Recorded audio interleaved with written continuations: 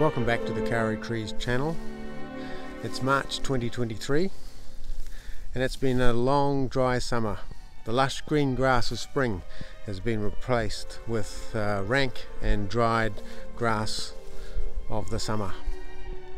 It's pretty brown up here, the end of summer. Not sure how it'll recover.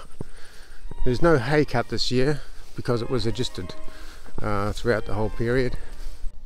There's something that I wanted to have a look at that I saw in August 2022 when I was first out here, and that's the ponds on the property.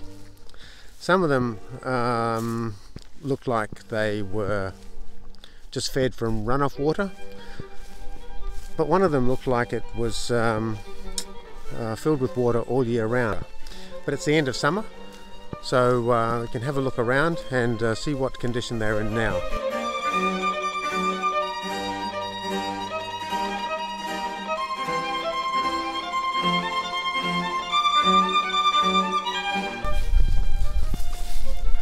So let's have a look at this first pond, which was full in the winter, and it's looking pretty dry at the moment.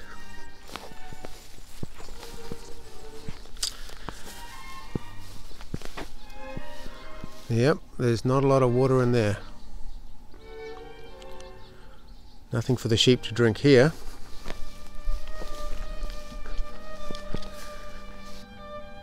Here's a pond that seems to have been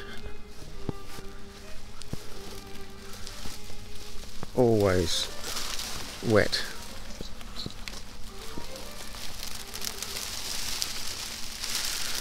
And still is. Fantastic.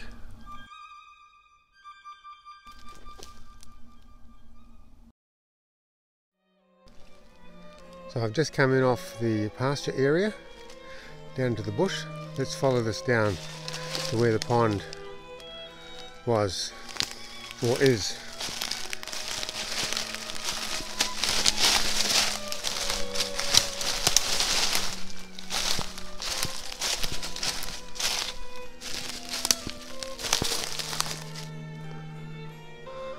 Beautiful panga. I can see the pond in the distance. Well, this is quite a pond. It's about maybe 10 meters from edge to edge.